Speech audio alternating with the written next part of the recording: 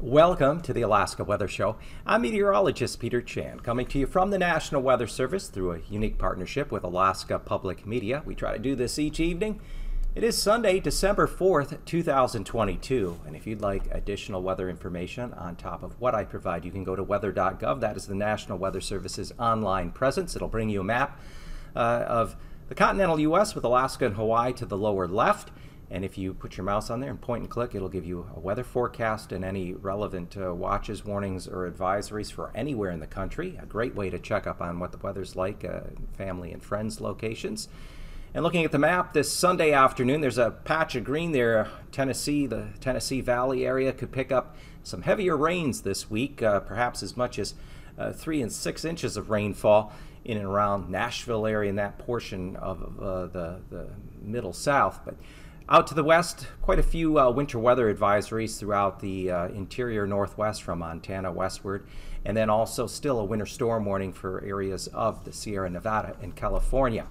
Here in Alaska, we continue to have winter storm warnings and winter weather advisories in effect for portions of the west central parts of the state, including the coast and parts of the interior. Strong winds, some mixed precipitation. The precipitation is not expected to be especially heavy, but it could include even some freezing rain, as we've had warmer temperatures now above freezing creep all the way north upward along the northwest Arctic coast. Also, Kuskokwim and Bristol Bays could see water levels running a couple of feet, maybe as much as 3 to 4 feet above astronomical high tide as we go through tonight into early Monday morning, but we're not anticipating any significant coastal flooding. Just a small chance of some minor flooding. And then a large high-pressure ridge that has been the main weather feature here for much of this past week. It's going to break down early in the week ahead, and that's going to allow kind of for more of a progressive west to east pattern to set up for next week. Looking at a few of the FAA webcams, Ambler, where still there is a winter storm warning in effect. There have been some breaks in the cloud cover this afternoon, but there will be another round of some snow and mixed precipitation possible tonight as front works its way eastward. Savunga, well, it's been some mixed precipitation, very windy. Wind gusts there, St. Lawrence Island, upwards of 60, 70 miles an hour. We even had I saw a wind gust of 74 miles an hour there at Tin City, the Bering Strait. So some very strong winds there along coastal areas of the west and out in the Bering. Togiak, also windy conditions there along the southwest coast. Winds have been gusting anywhere from 35 upwards to 55 miles an hour. A little light rain, temperature 37 degrees, and again, Togiak could see water levels a few feet above normal with the astronomical high tide as we go through tonight early Monday morning. Otherwise, in the southeast, a lot of bright blue sky. Wrangell enjoying some sunshine this Sunday afternoon, but temperatures on the chilly side, only 27 degrees. And I got this image from one of my music-making friends, Caleb the Banjo Man. He's up working one of the mines there east of Fairbanks, and so that's a lovely shot there of the interior. And conditions in the interior, there is a special weather statement in and around the Fairbanks area, air quality alert, because this temperature inversion beneath this ridge of high pressure tends to trap particulates from heating and exhaust, so the air quality is not the greatest there in the Fairbanks area as a result of this, and that air quality alert continues through 11 a.m. Monday morning. To the west, we still have winter storm warnings in effect, the southwest side of the Brooks Range, areas surrounding Kotzebue Sound, northwest, south side of Seward Peninsula, including Shishmaref and Nome, as well as St. Lawrence Island. Again, the potential for some additional snow accumulations on the lighter side, but it could be mixed with freezing rain and then some strong gusty winds. Some of these winds are storm force to near hurricane force gusts there on the western Seward Peninsula. And then further south, we do have the coastal flood advisory in effect until 3 a.m. Monday morning for areas of Kuskokwim and especially the west side of Bristol Bay, but at this point we're not anticipating any significant problems. The water levels could be a few feet above the astronomical high tide. And looking at the satellite imagery, we have one front now that's going to be pushing into the southwest coast here this evening. Ahead of it, it's been rather mild. We've seen temperatures across the Alaska Peninsula, mid-40s, hit 50 degrees at Chiknik. And this warm air has been transported all the way through the Bering Strait along the Chukchi Sea coast. Temperatures have gotten above freezing, as warm as 34 all the way up there to Wainwright, 41 at Cape Lisburne, getting some downslope winds coming off the higher terrain with that strong southeast flow. So again, mild air there along the west coast. And watching yet, if you look further off to your screen to the far left, there's yet a second frontal system that'll be moving into the west coast on Monday night. The ridge of high pressure that's still anchored over the North Pacific up into the Gulf, though, is beginning to break down and slide east-southeastward.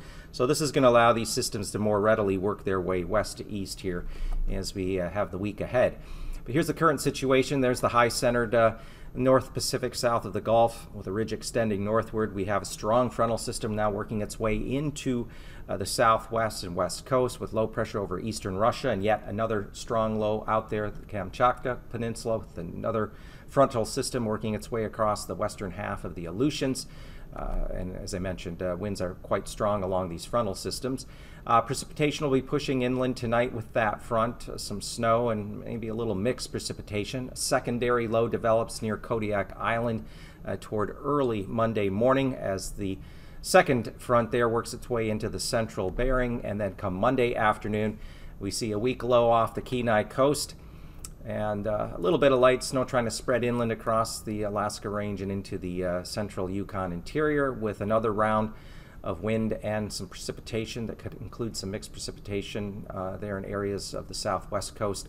That system will be moving inland come Monday night, and then by the time we get into Tuesday we can see that yet another kind of low develops with that secondary front working its way in over the northwestern portion of the Gulf, with areas of some light snow or snow showers scattered across the interior. Temperatures will not be quite as warm as what they've been certainly along the west coast. They'll cool down a little bit here in the next couple of days. So looking at the Panhandle, morning lows below freezing, generally in the 20s in most areas with the exception of maybe Sitka. 8 below Glen Ellen, Copper River Basin, teens, Anchorage on up toward Talkeetna. 35 though, Kodiak.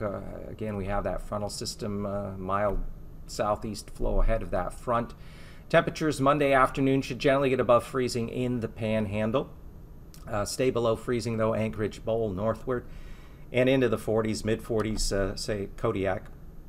And then Tuesday morning lows slip below freezing across the inner channels there of the Panhandle, and certainly still below freezing northern Kenai on up through the Susitna Valley. But temperatures along the Homer down toward Kodiak will remain above freezing, and temperatures Tuesday afternoon maybe not quite as mild, but it's going to help bump up temperatures with the flow coming in off the Gulf. 45 there at Sitka, 43 around areas like Klawak and Heidelberg. Well, to the far north, notice these low temperatures in the 20s on the west side of the state. Highs Monday afternoon still in areas of the North Slope could be above freezing into the mid-30s, and readings near freezing still in a number of spots. And then come Tuesday morning, coldest reading up there around Kaktovik is 0, 4 below to the south there along the Elkham border at Northway. And then for Tuesday afternoon, we expect temperatures not to be quite as mild, kind of cooling back down into the teens along the Arctic coast, 20s elsewhere. And for the southwest, lows still generally below freezing for the interior, though temperatures may bump up along the southwest coast and certainly there through the Alaska Peninsula and Aleutians. Highs, warmest temperatures Monday afternoon with that frontal system will be from Kodiak Island down through Chiknik with readings at least mid-40s. And then Tuesday morning lows still below freezing there across the southwest interior, generally above freezing the Alaska Peninsula out into the eastern Aleutians. And Tuesday afternoon highs may moderate just slightly back up around 30 or so across the southwest interior, and around or maybe even a tad above freezing for areas like Dillingham and King Salmon. Let's look at the 6 to 10 day temperature outlook coming up here as we approach mid-month, December 10th through the 14th. The emphasis is it's going to cool back down over the southeast mainland into the Panhandle. So then there's a pretty good likelihood when you have that much of an anomaly, we do expect that's pretty likely to see temperatures average below normal. They are in through the southeast and Panhandle. Further west, we expect near normal temperatures along areas of the west coast and up in through the western part of the north slope and northwest coast.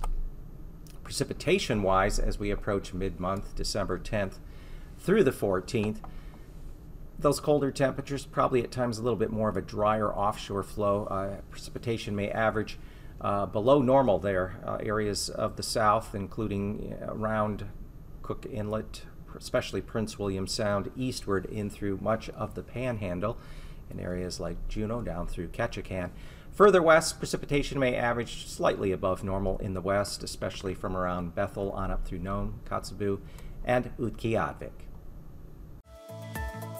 And now, aviation weather around Alaska. Here is your aviation weather. If you have a flight planned early in the week, Monday or on Tuesday, the high-pressure ridge that has been dominant for some time now across the Gulf and up through the eastern half of the mainland is breaking down and will continue to slide east-southeastward. Further west through the Bering, we have another frontal system working its way through the central Bering with IFR conditions. Still, IFR conditions persist along areas of the west coast up in through the southwest and lower Alaska range. And by the time we get into Monday afternoon, we have the remnants of a front that came on shore pushing across the interior with areas of precipitation and IFR conditions. And then we have the next frontal system that'll be moving into the southwest coast, the YK deltas, as we go through Monday afternoon and especially evening, that front making landfall. And then during the day on Tuesday, that moisture continues to work its way eastward across the mainland, and then a secondary low that develops in the northwestern Gulf will tend to push some moisture back up into the northeastern Gulf and Panhandle by Tuesday morning. So we have rather widespread IFR conditions anticipated continuing into Tuesday afternoon throughout areas of the mainland, especially centered on the Yukon River Valley and south side of the Brooks Range, and then again much of the northeastern Gulf Coast and Panhandle. Pass conditions, Anaktuvik Pass, we'll see MVFR conditions become IFR on Monday. Same thing at Adigan Pass, MVFR to IFR. Generally, IFR conditions will prevail, lower western arm of the Alaska Range, Lake Clark and Merrill, and on up through Rainy Pass. Windy Pass may start MVFR but become IFR as we go through the day on Monday. And Isabel Pass starting out with a little VFR conditions early in the day, becoming MVFR further east. Mentasta Pass should generally be VFR, though if you fly north of the north entrance, there may be some MVFR there in the morning, giving way to VFR conditions. Tanita Pass, VFR early Monday, giving way to MVFR. Portage Pass, we expect generally MVFR conditions there throughout the day. Monday, though, south of the pass could be an area more persistent IFR conditions there getting into the Kenai Peninsula. And then across the Panhandle there in the north, Chilkoot and White still VFR conditions for Monday. Now, freezing levels, we've had one frontal system push inland. The remnants of that has allowed this dome of warmer air aloft, including what's left of that mid-upper level ridge. So we see the freezing levels aloft upwards of 4,000 and 6,000 feet, all the way up there to the north slope in through the Yukon-Tanana valleys, and out over the Gulf, generally freezing levels at or above 6,000 feet. The surface freezing line being pushed all the way north up there along the northwest Arctic coast to almost Utqiagvik. And icing, the greatest threat for icing will be associated with this next frontal system, pushing in through the eastern half of the Bering Sea and up into the southwest coast. For icing generally possible above 3,000 and 6,000 feet down there through the eastern Aleutians. There could be some pockets of moderate icing there across the interior, generally above 4,000 and 6,000 feet. And looking at the jet stream level winds, the ridge still there, but not as pronounced as it was here the past several days, centered in the North Pacific. And look to the west, a very strong jet core, 150 to 170 knot west-northwest jet core just to the southwest of the Aleutian chain. And at 9,000 feet or 700 millibars, strongest winds are located there along the west coast from the Bering Strait down through the YK deltas into the at least southern half of the Alaska Peninsula, 50 to as high as 65 knot southwest south winds. and then extending back out through the Bering Sea and the Aleutians. And then coming down to 3,000 feet, you can clearly see this frontal band that'll be pushing inland up through St. Lawrence, in through Nunavik Island, especially the YK deltas. Winds anywhere from 50 to 60 knots, even upwards of 65 knots there in the Gulf of Anadyr. And this is going to translate to widespread moderate and, in cases, isolated severe turbulence from areas of the Chukchi Sea and northwest coast, extending down through the Bering Strait, across St. Lawrence Island, and through the eastern portions of the Bering Sea, including St. Matthew, St. Paul, St. George, as well as Nunavik Island, and down into the eastern Aleutians, generally finding that between the surface and 3,000 feet, with some areas surface to 6,000 foot turbulence there along areas of the western and central Brooks Range. So that wraps up your aviation weather. If you do have a flight, have a safe one.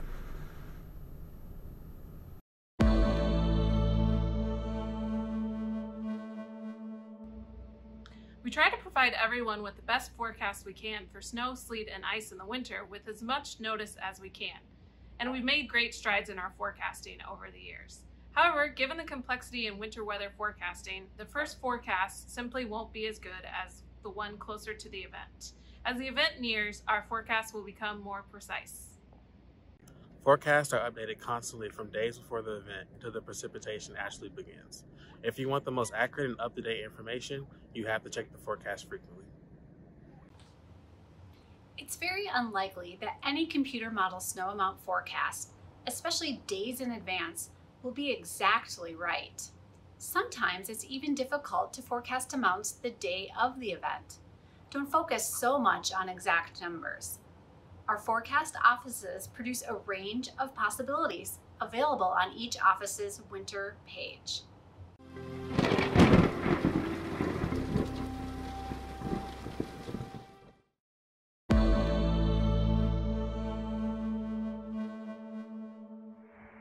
Impacts from winter storms can vary a lot across even short distances, especially true in the terrain of the mountains, but even in areas with more subtle differences in elevation. Just because it's not bad where you are doesn't mean that it isn't bad just a short distance away. There's often a small area, perhaps not bigger than a couple of counties, of heavy snow embedded within the larger area of precipitation. It is very difficult to pinpoint exactly where this area will occur in advance. That is why we give ranges and probabilities, and that is what we mean when we say isolated higher amounts. Not all storms are the same. Some storms affect different areas in different ways, and even weaker storms can produce big impacts. The Winter Storm Severity Index is a product that uses threat levels to depict overall anticipated impacts to society due to winter weather. You can be a citizen scientist. You can report the weather that is occurring at your location any time of day. Local National Weather Service forecast offices offer Skywarn Storm Spotter training, so you can become an official Skywarn Storm Spotter. The MPing app and website allows you to submit your report online. And for the most dedicated, you can join AKwx, where you can submit your daily precipitation report directly to the National Weather Service. Your ground truth helps us improve forecasts.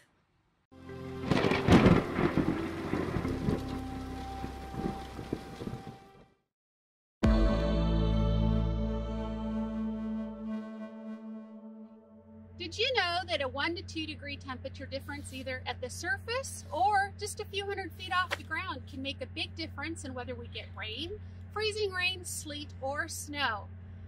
That's really hard to forecast when we don't have a lot of data, but thankfully we do have 92 upper air stations that release weather balloons at least twice a day. Even if you live in warmer climates, it's important to know your winter precipitation types when traveling. Freezing rain is liquid rain that freezes when it hits the ground, creating a coat of ice on roads, walkways, trees, and power lines. Sleet is rain that freezes into ice pellets before reaching the ground. Snow squalls are quick, intense bursts of heavy snow that are accompanied by gusty winds. They rapidly reduce visibility and can create treacherous travel. Snow squall warnings are issued for localized areas where snow squalls are expected in the next 30 to 60 minutes. As of December 2019, they are now sent as one of the wireless emergency alerts. Know the differences between watches, warnings, and advisories. A winter storm warning means that confidence is high that a winter storm will produce heavy wintry precipitation and cause significant impacts. A winter storm watch means that confidence is medium and that a winter storm producing significant impacts is possible. A winter weather advisory means to exercise caution, as light amounts of wintry precipitation will cause slick conditions and may impact travel.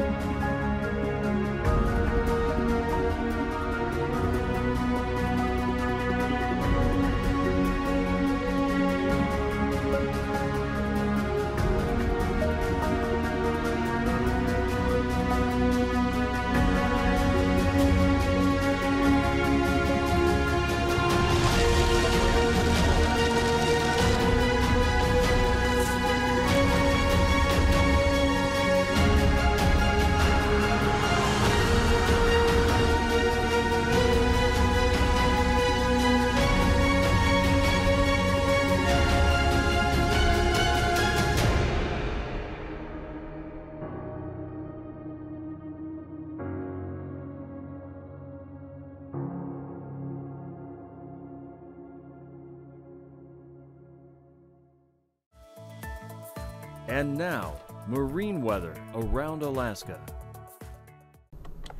Welcome back to the final segment of our show. We begin the marine weather with the sea ice edge. The ice is rather extensive there along the Arctic coast. We've had strong winds, southeast, south winds trying to veer southwest as you go down along the western, southwestern coast. So it's going to cause ice to shift around in areas, especially along and southwest there from Utqiagvik down through Point Hope, and then in the various sounds, Kotzebue, Norton Sound, and further south areas along the YK deltas and through Kuskokwim and Bristol Bays with the strong southeast winds ahead of the frontal system that'll be moving through the area this Sunday evening and early Sunday night. We have yet another front that'll be pushing across the area come Monday night. So again, we expect some shifting of the ice with those stronger southeast winds veering southwesterly. In the southeast panhandle, winds will generally be out of the north-northwest, 15 knots for the inner channels, waves running a few feet. Outer coast, 25 to 30 knot west to northwest winds with waves 9 feet off of Yakutat, upwards to 12 and 13 feet south of Sitka and off of Craig. On Tuesday, a frontal band does approach, and that will allow winds to shift more out of the south. Southeast to south winds inner channel, 15 to as high as 25 knots down around Metlakatla and Ketchikan. Waves 3 feet, Lynn Canal 4 or 5 feet as you get down toward Dixon Entrance. Look for southerly winds, or at least a southerly component to the winds there off the Gulf, to 30 knots, and waves generally running upwards around 13 to 15 feet. For the northwestern Gulf, Prince William Sound will see variable winds, 10 knots, waves 2 feet. Down the length of Cook Inlet, generally northeast winds, turning northwest there at the entrance, 15 to 20 knots, waves 3 to 4 feet. And then off the Kenai, south-southwest winds 20 knots, waves around 8-9 feet. Tuesday, winds will be southeast 15 knots in Prince William Sound with waves a few feet. Generally northwest winds through the lower half of Cook Inlet, 20 to 25 knots with waves of 3 to 5 feet. Still southerly winds off of the Kenai coast, 15 to 20 knots, waves 7 to 9 feet.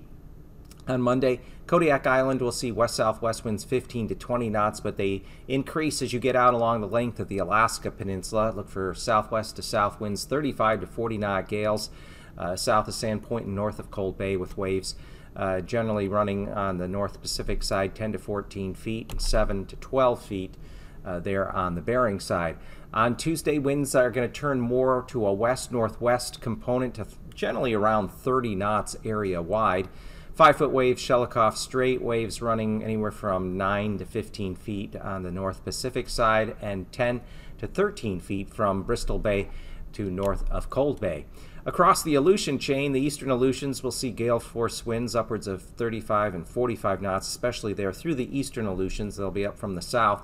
North Pacific side, waves running as high as 20 feet. On the Bering side, away from the shelter of the islands, waves generally running 15 to 17 feet, though they'll be around and a bit over 20 feet west of Adak. And then on Tuesday, area-wide along the Aleutian chain, generally west winds around 30 knots, waves 15 to 17 feet on the North Pacific side and 17, 18 feet on the Bering side, again away from the shelter of the islands.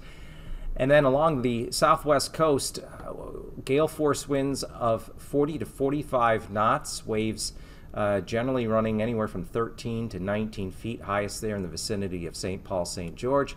Look for southeast winds 30 knots across Norton Sound where there is ice in place, but some shifting could go on. Tuesday, winds come down in Norton Sound, southeast to 15 knots, but another front there. Shifts winds with that next passage to the west, 25 to as high as 35 knots there in the vicinity of St. Paul and St. George, and waves anywhere from 12 to as high as 18 and 19 feet around St. Matthew and St. Paul. Along the Arctic coast, winds will be out of the east-southeast, 30 to as high as 40-knot gales in the vicinity of Kaktovik, where the ice is in place. Going down through the lower Chukchi Sea and the Bering Strait, winds have some sort of southerly component to them, 35 to as high as 45 knots, waves 10 to 12 feet in the lower Chukchi Sea and in excess of 10 to 17 feet there south of the Bering Strait. On Tuesday, winds will generally be out of the east, 30 to 35 knots along the Arctic coast, highest there at Kaktovik, and then down through the lower Chukchi Sea, east to southeast winds 25 knots, waves 4 to 6 feet, and south of the strait, west winds 25 knots with waves 12 feet north of St. Lawrence Island. Quick check shows one front moving inland to the west side of the state tonight, and then on Monday, second front approaches the west and southwest coasts. These forecasts are for planning purposes only. Call 1-800-WX-BRIEF for a formal pre-flight briefing. Always file a flight plan before you go flying. The U.S. Coast Guard Auxiliary urges you to leave a float plan with a friend or the harbor master before you go boating.